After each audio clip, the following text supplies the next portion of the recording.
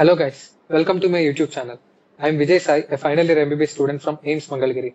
And in these videos, I will be discussing all the basic concepts of medicine. And if you are a person like me who is very enthusiastic to know why something is happening or how something is happening, rather than mugging it, then you are in the right place. In these videos, we will try to know all the basic mechanisms which will be essential for all the MBBS students and also for the students who are practicing for their NEET UG. These videos are very helpful for them. I can guarantee that. And I'll try to make these videos as short as possible so I can preserve your valuable time. We'll get started. And our first topic of discussion today is the cardiac cycle. The textbook definition of cardiac cycle is it is the series of electrical and mechanical events occurring in the heart in a single heartbeat. To make it easier, one cardiac cycle constitutes of one atrial systole plus diastole or ventricular systole plus diastole. It is never one atrial systole plus one ventricular diastole. When it is mentioned as only systole or diastole, it is considered for ventricular systole and ventricular diastole. Please make it clear. And duration of each cardiac cycle is 0.8 seconds when we have considered the normal heart rate as 75 beats per minute. 60 by 75 is equal to 0.8 seconds, out of which 0.3 seconds will be the systolic phase and 0.5 seconds will be the diastolic phase. And please make this clear that events occurring in the left heart is same as that of the events occurring in the right heart. And I will be depicting only the events occurring in the left heart because left heart is a high pressure circuit whereas the right heart is a low pressure circuit. The pressure changes are more evident in the left side of the heart, and as I cannot draw all these four chambers every time, I'll try to depict only the events in the left heart, and all these events are same as in that of the right heart. Okay guys, now we'll start discussing the phases of the cardiac cycle. And before discussing the phases, we should know that blood always tries to move from an area of high pressure to an area of low pressure. And there are two walls present in the heart or left side of the heart. One is the bicuspid wall and one is the aortic wall. These walls will prevent the backflow of the blood from one chamber to the other chamber. And now we will start with the first phase, that is atrial contraction. When the SA node fires, it generates electrical impulses and these impulses transmits to the atria. When these impulses reach atria, the atria will start contracting, and this contraction leads to pumping of the blood from the atria to the ventricle, which is called as active ventricular filling. This active ventricular filling comprises of only 20% of the total ventricular filling. Remaining 80% is due to the passive transfer, and this passive transfer will be discussed in the later section. This active filling is only for 20%. From this we can tell that atrial failure is not that much significant as ventricular failure, because even if atria fails, 80% is transferred passively, right?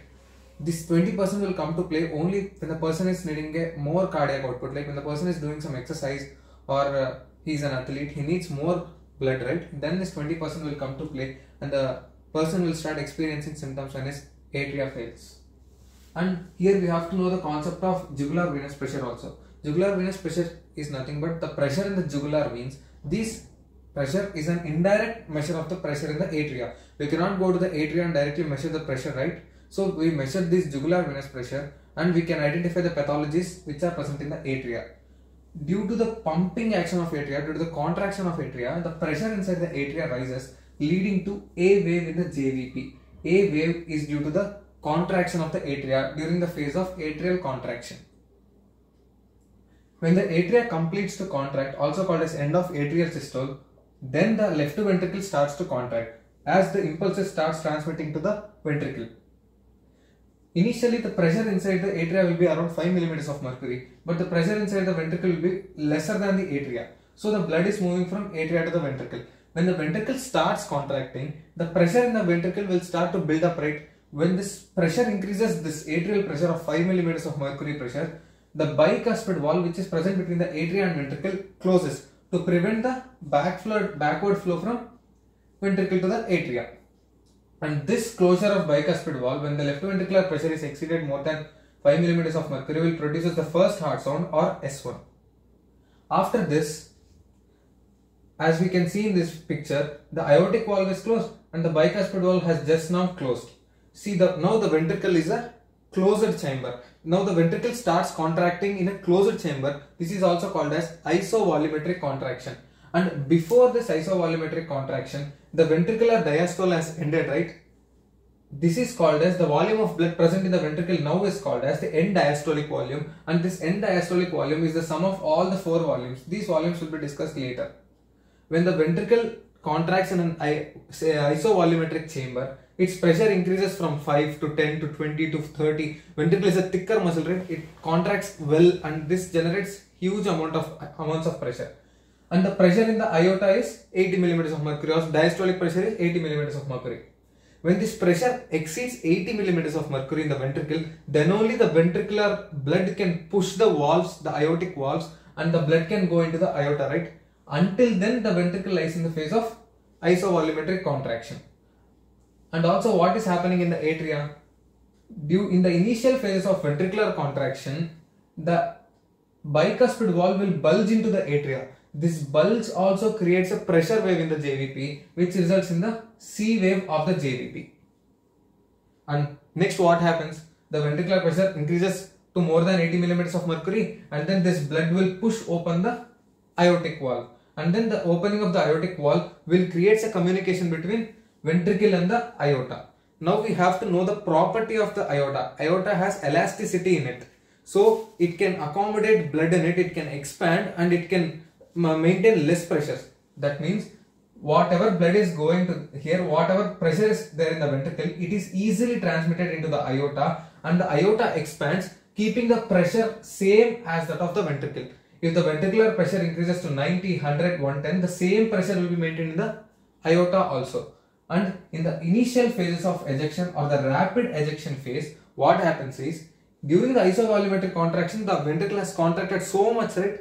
This high tension is kept in the walls of the ventricle, and whenever the aortic valve is opened, this high tension will create a rapid ejection of the blood from the ventricle to the aorta. This rapid ejection phase is lasts lesser time than the slow ejection phase, and most of the volume of the blood is transmitted during this rapid ejection phase only, due to the tension created in the ventricular walls during the isovolumetric contraction and in the rapid ejection phases. And then blood directly goes to the aorta, and the pressure rises from 80 to 120 millimeters of mercury in a normal person. And in atria, what is happening? The bicuspid valve is closed, right? Here the atria will start acting as a reservoir. It collects all the blood which is coming from the lungs, and this collection of the blood will create the V wave in the JVP. Everybody should know what is the reason of the A wave, C wave and B waves in the JVP.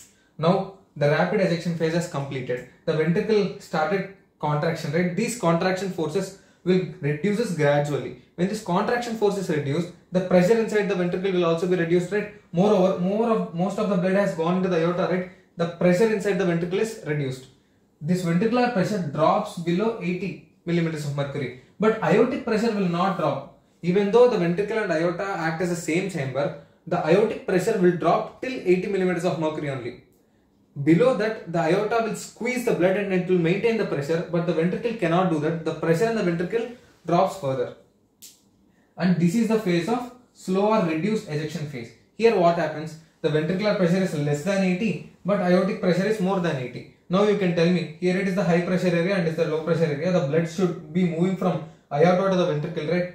But here what happens is, due to the forward momentum of the blood, which is created during the rapid ejection phase, or due to the stored potential energy of the blood during the rapid ejection phase, due to this potential energy, the blood tends to move from ventricle to the aorta only. Even though the pressure gradient is reversed, due to the stored potential energy, the blood will go from ventricle to the aorta only. This is the phase of slow or reduced ejection phase.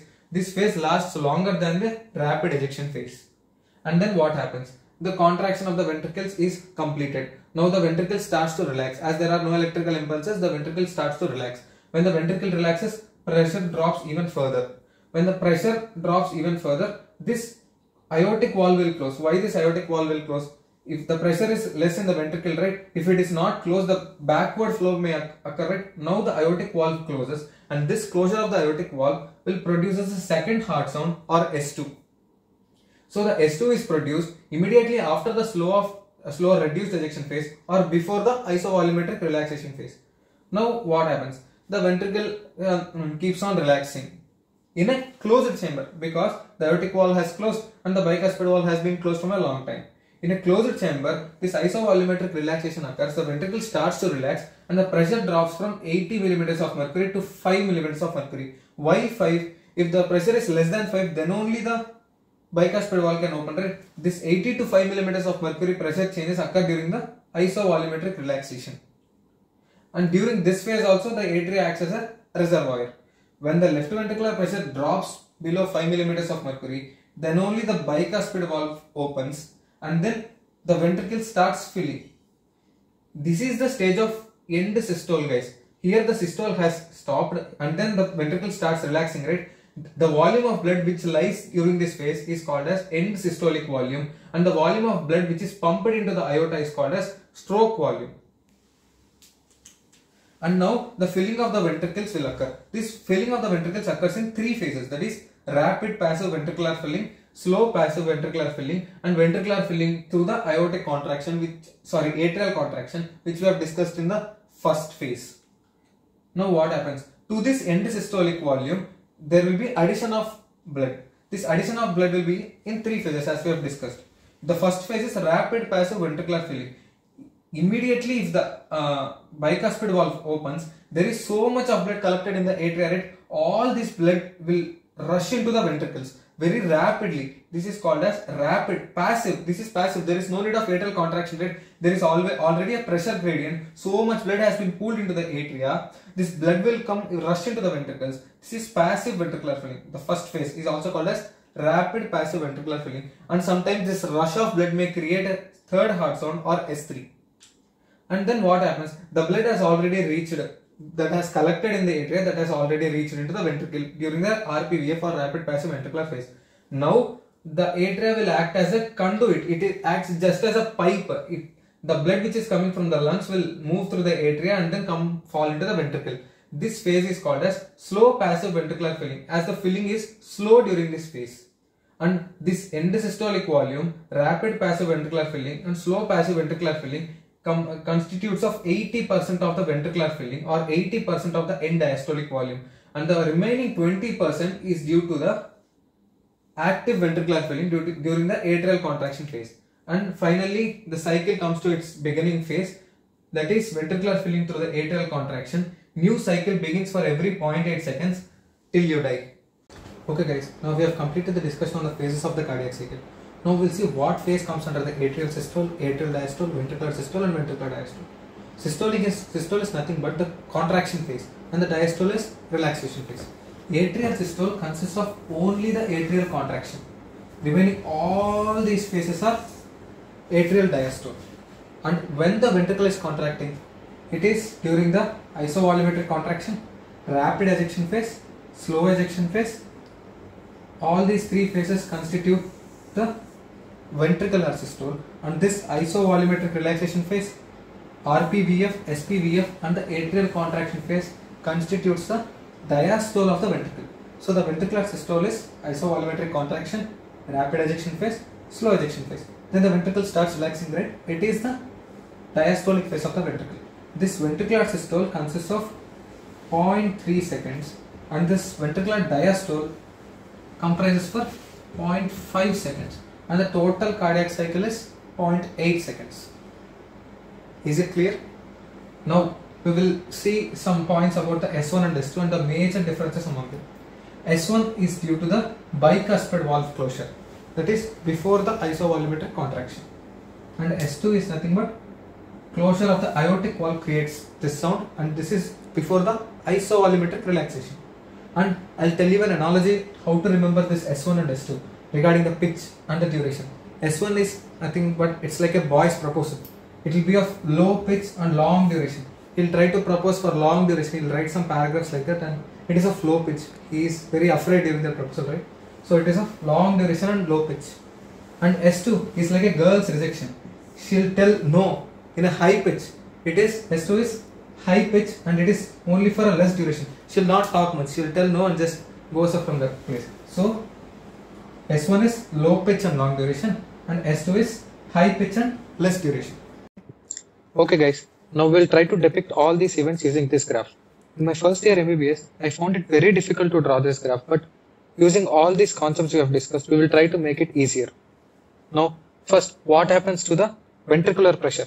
What happens to the ventricular pressure in the atrial contraction? it slightly increases.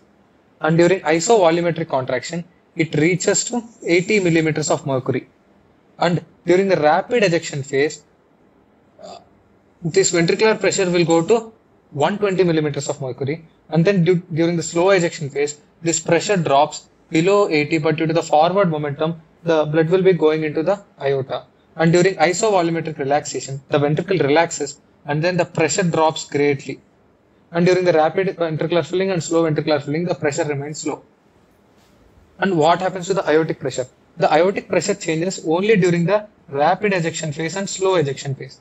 During rapid ejection phase, along with the ventricles, the pressure will be reflected into the aorta and the aortic pressure also will increase. But aortic pressure decrease will be up to 80 millimeters of mercury only. It does not go below 80 millimeters of mercury because aorta is an elastic tube. It can squeeze the blood and maintain the pressure inside it. Next, what happens to the ventricular volume? During atrial contraction, the 20% active filling will cause increase in the ventricular volume. And then during isovolumetric contraction, there is no change in the volume of the ventricles. During rapid ejection phase, there is a rapid decrease in the ventricular volume. During the slow ejection phase, the decrease will be somewhat less. The slope will be less. During the isovolumetric relaxation, the ventricular volume will be constant. And during rapid ventricular filling and slow passive ventricular filling, the volume of the ventricles will increase as there is a filling of ventricles. What happens to the JVP or atrial pressure? During the atrial contraction, we have observed due to the contraction of the atria, we have observed the A wave of the JVP.